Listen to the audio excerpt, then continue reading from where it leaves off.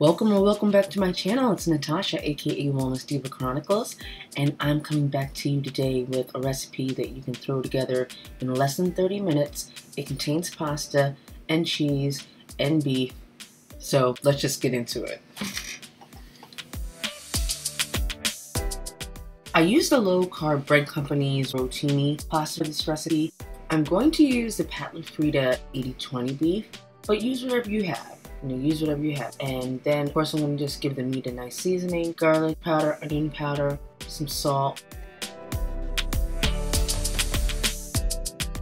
And I will place all the ingredients in the description box below.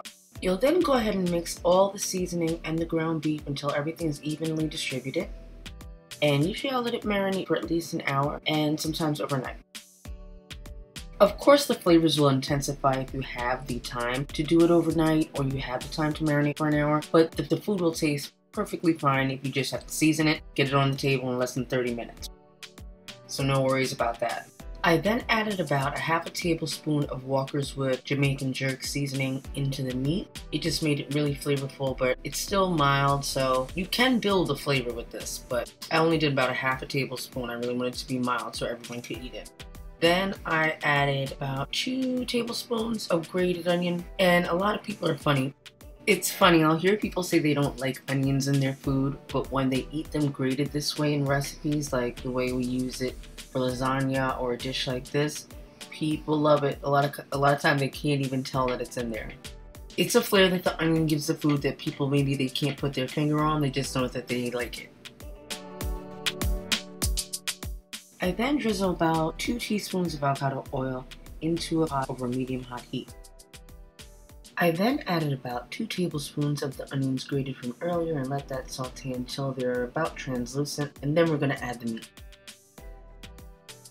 So just go ahead and start adding the meat to the skillet. Make sure it's medium heat. You do want it to be hot enough so that it can give it a little nice char, but so that the meat will be juicy and not overly cooked.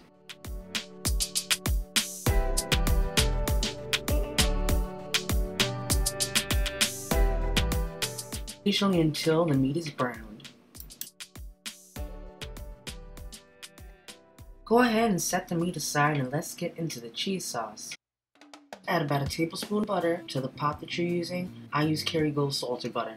Let the butter melt down a bit and then start adding in the cheese sauce. I ended up adding in 2 packets. I wasn't sure at this point how many I wanted to add, so I figured I'd add 1 now at the beginning, add the meat, add the dried noodles, and then not dried noodles, but drained noodles, and then see how much I think is the right amount of cheese for the recipe. It ended up being 2 packets.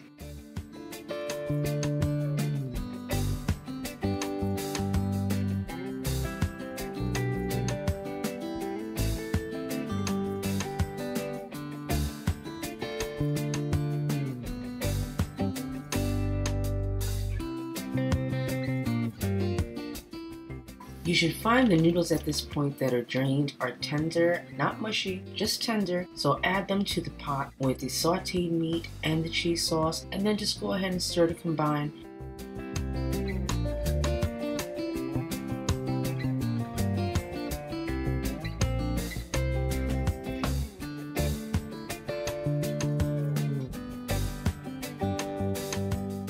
Everything's evenly combined. Go ahead and let the dish sit there, simmering over low heat in the pot for a couple of minutes. It'll just help the flavors combine even better for you. And then there you go. You're ready to eat. It's easy to make. It's definitely less than 30 minutes. And I hope you and your family enjoy it.